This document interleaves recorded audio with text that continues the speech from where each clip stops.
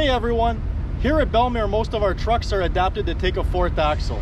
It's not a complicated system, but I'm going to give you some tricks that'll hopefully save you some time and help you be more efficient. Let's go! Before we install the fourth axle, we're going to slide back the fifth wheel. We're going to center the fifth wheel over the rear drive axle. This gives us our best weight distribution and gives us the axle spacing we need for the permits. If you're driving an older series truck, the hook points are set a little bit lower, and you'll need to back up on 3 to 4 inch blocks. With the newer series trucks, this step is not necessary. We can pick up the fourth axle directly under the airbags using the forklift.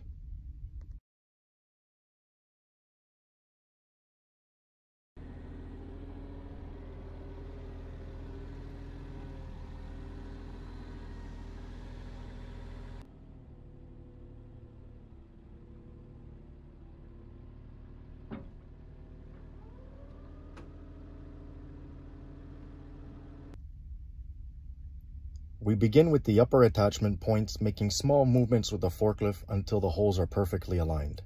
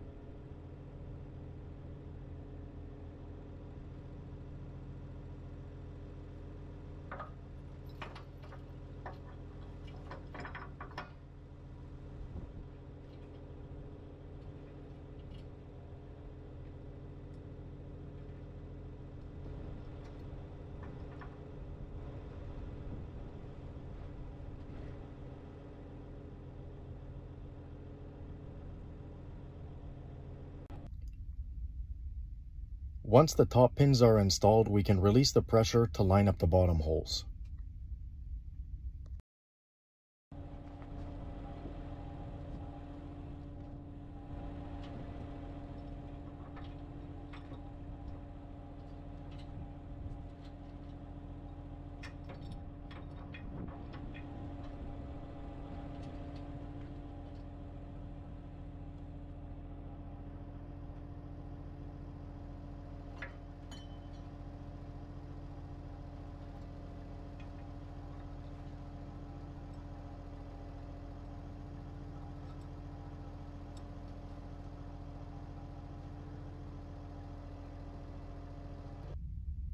After all 4 pins are installed, we can remove the forklift.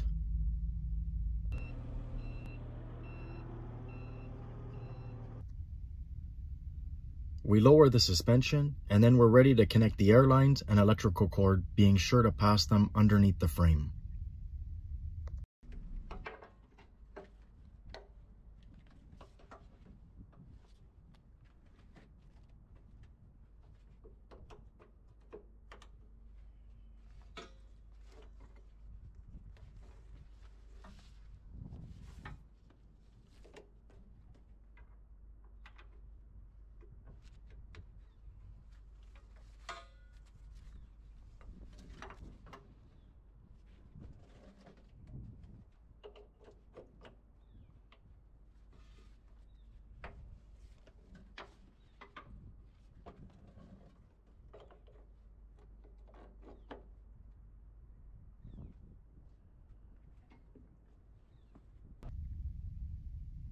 In passing the hoses under the frame, we can avoid damage that could be caused by the kingpin.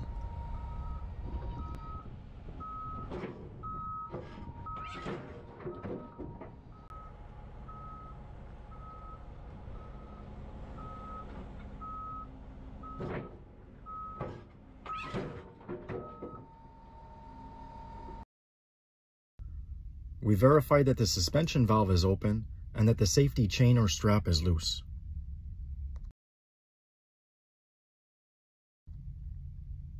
We can now raise the suspension, and don't forget to inspect your axle.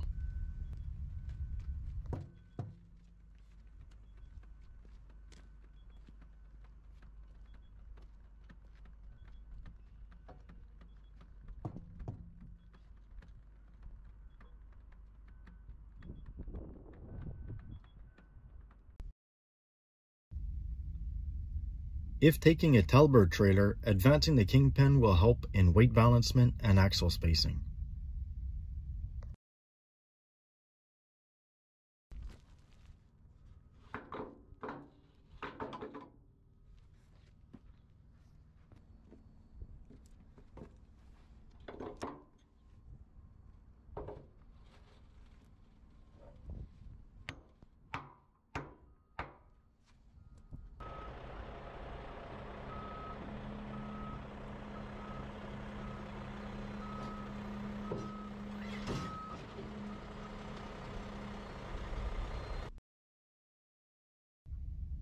If taking a mini deck or double drop style trailer, the goosenecks are shorter and we'll need to back up the fifth wheel all the way. The reason we didn't back up the fifth wheel all the way from the beginning is because we needed to access our hoses. If your double drop is empty, it is possible to back up the fifth wheel. However, if your double drop is loaded, or if you're missing good ground traction, I recommend using another trailer.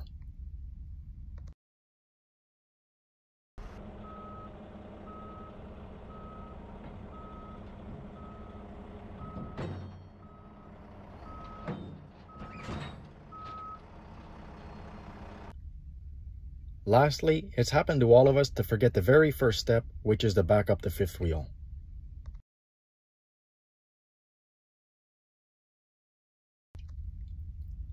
The easiest solution is to find a trailer with a Jeep extension, and using this you'll be able to back up your fifth wheel.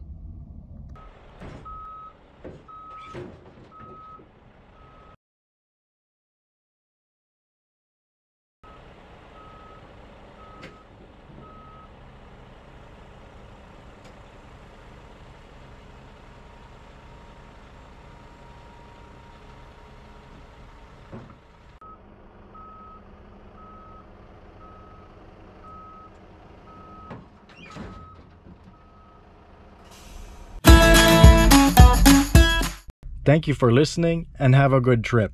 And don't forget to like, share, and subscribe.